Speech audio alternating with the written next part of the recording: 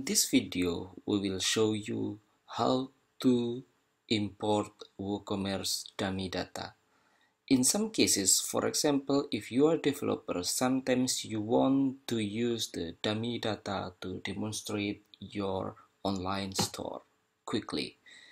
WooCommerce does provide dummy data for you to use for free.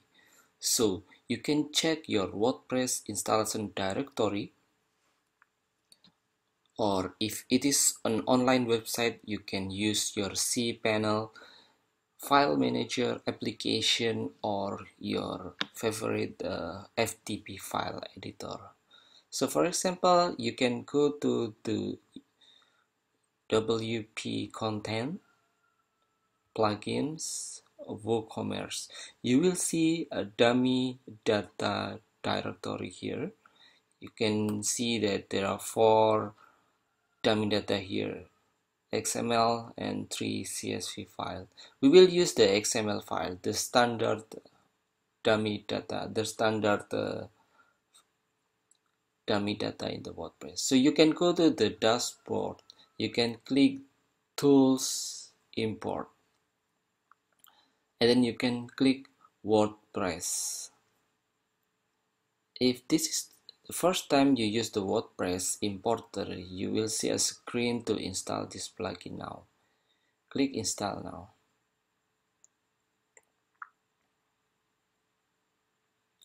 Okay, click activate plugin and run importer. So we will upload this dummy data.xml file. Okay, I will edit here. Then I will click upload file and import. Okay, for the import author, because I will choose my existing username, admin, for example. And then I will click download and import file attachment to allow you download the images, the dummy images. I will click it and then click submit. After that, you only need to wait. It depends on your internet connection. All done. Now you can check the results. So for example, I will visit the website again and then I will visit shop page.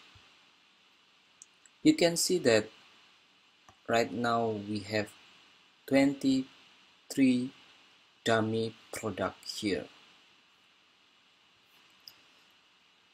And then you can check it in your dashboard. For example, go to the products, and then you will see 23 published products with some categories and also different product type. You can check also the categories here. You can also check tags. It is empty, that's fine. Then you can click attributes. It is also empty, that's fine. We'll play with it later. Thank you very much.